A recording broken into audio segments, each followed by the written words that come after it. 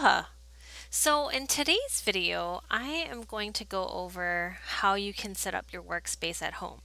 So on Mondays, we are going to be using the Macs in the computer lab. However, when you guys are working on your assignments or looking over your hack witches or your Swift playgrounds, you may want to be able to do some of your work at home.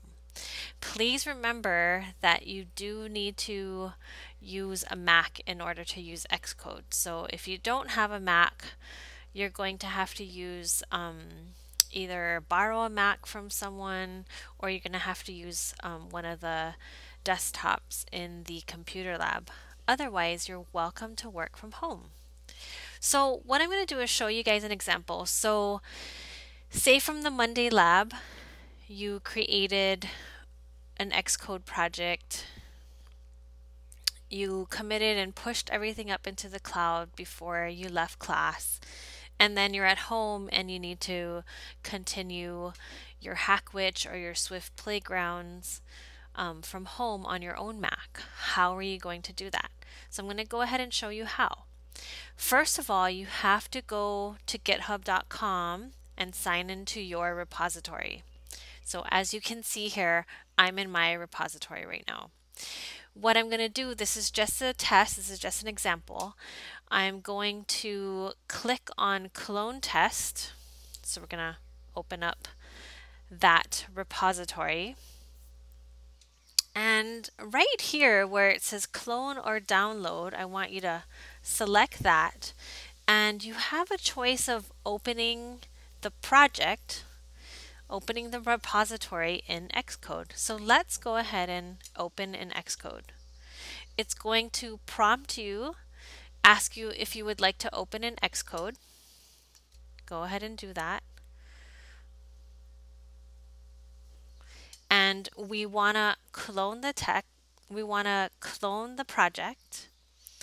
And I want to make sure that, so you want to make sure you know where you're cloning the project. In this case, I'm going to clone on the desktop, and I can see that it says desktop right here. Clone, and we're going to clone. And just like that, my project has been cloned. Now remember guys that you need to set up your workspace at home, so you need to have your Apple ID all set up. And you need to do your source control account set up, and remember that's Xcode preferences, and then you go into your accounts. So you need to make sure that that's all set up before you go ahead and do this. But let's go ahead. So now let's pretend that I created this project at the computer lab.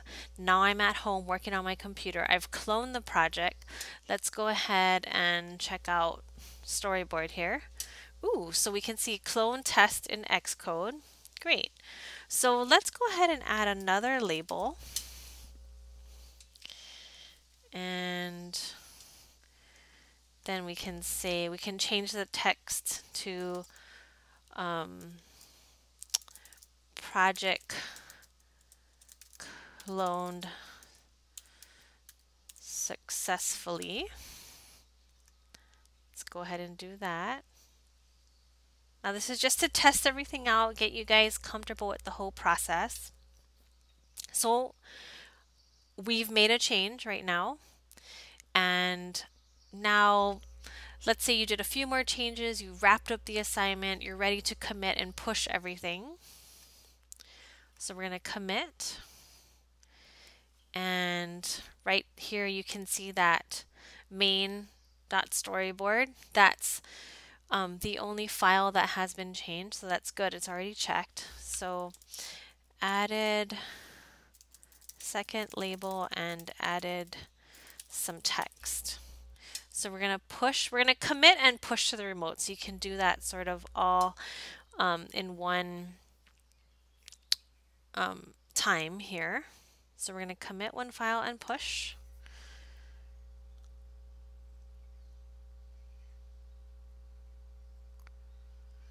And it seems like it was successful, but we only know if we go to github.com. So remember guys, you need to refresh and here, added second label and added some text. So no matter where you work, as long as you have set up your workflow, your workspace at home, and you have your workspace at the computer lab, as long as your accounts are all there, as long as it's pushing up to github.com, that's how you're able to work from home or work from another computer somewhere else. I will be checking your code, so it's imperative that you understand how to do this process because that's how I'm able to give you credit for your assignments. I'm able to look at your code in the repository. If you have any questions regarding this process, please definitely let me know. Sometimes there will be further instruction as to where to turn in your assignments. So just be sure to stay up to date with your code and your repositories, and you should be fine for the class.